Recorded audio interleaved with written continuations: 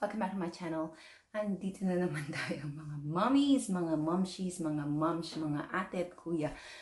Yan. So, naisip ko lang gumawa ng video kasi sometimes people were expecting more kapag nakapag-asawa ka ng foreigner o kaya kapag nasa abroad ka na. You know, it's like, I just want to show you the difference between expectations versus reality ng buhay ng mga nandito sa abroad, mga Pinoy na nandito sa abroad. So here's the video.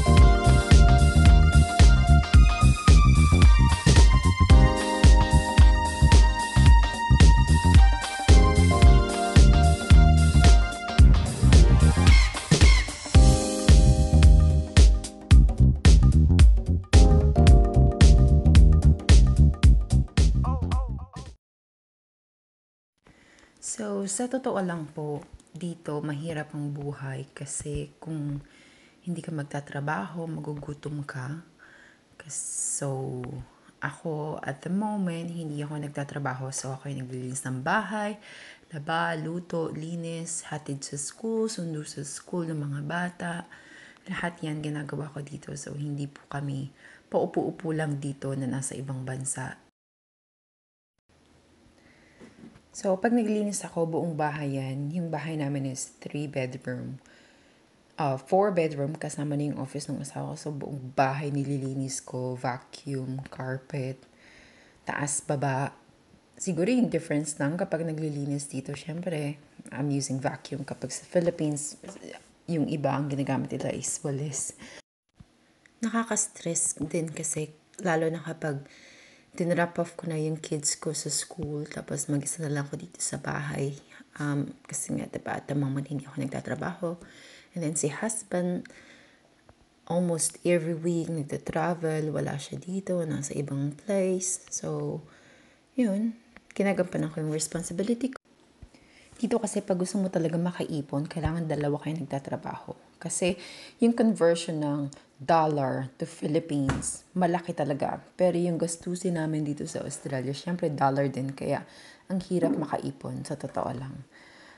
Sa ngayon, asawa ko lang yung nagwo-work. Pero next week, mag-start na ako mag-work, which I'm so happy kasi finally nakahanap na rin ako ng trabaho. Yan. So, ang point ko lang is, alam mo yon, kapag porket asawa ka ng foreigner, hindi po kami buhay Reyna dito. Ayan, buhay parang katulong din kami dito. Naglalaba, nagluluto, naglilinis, nag-iis-is ng kubeta. Kaya, hindi po kami donya, hindi po kami pa-shopping-shopping lang. Palinis-linis, pa-is-is-is ng kubeta. Yan po yung gawain namin. So, naisip ko lang na i-share itong video na to kasi minsan may mga nag-chat sa akin, nagbebenta ng bahay, tapos sasabihin sa'yo, Barya lang naman yung milyon sa'yo. Wow, sana meron akong Baryang milyon, diba? Pero, eto yung totoong ginagawa namin dito sa ibang bansa. Naglilinis, nagluluto, pahirapan kami dito pagdating sa paghahanap ng trabaho. So, hindi po Barya ang milyon para sa amin.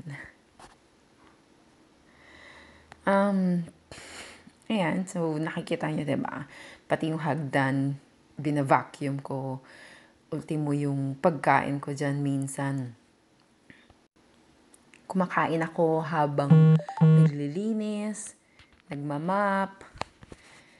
Kasi minsan pagkahatid ko sa school, syempre mag-stay sila sa school, tapos uwi ako ng bahay. Ayan na yung gagawin ko. Although, I'm not doing this like every day, so hindi naman ako ganun. Sobrang kalinis, kasipag. I do this probably once or twice a week. Kaya, diba? Nakakapagod siya as in. Pero kailangan kong gawin kasi unang-una syempre pag wala akong ginagawa, nakaka-bored. Tapos, kailangan ko din, syempre, maglinis pa din para sa family ko. Kailangan mong magluto, kailangan maglaba, maglinis because it's a family life, right? Especially sa mga nanay na katulad ko, yun yung obligasyon natin. So, ang purpose talaga ng video na to is para maipakita ko sa inyo na hindi kami buhay Reyna dito, hindi kami basta-basta nakakakuha na lang ng pera dito, hindi madaling kumita ng pera dito. Pinaghihirapan namin kung gusto naming magkaroon ng pera, kailangan namin magtrabaho, maghanap ng trabaho, kailangan naming kumayod, mag-is-is ng kubeta. Yun. So, yun lang naman yung aking purpose na gustong ipakita sa mga nanonood ng video na to. And, yeah.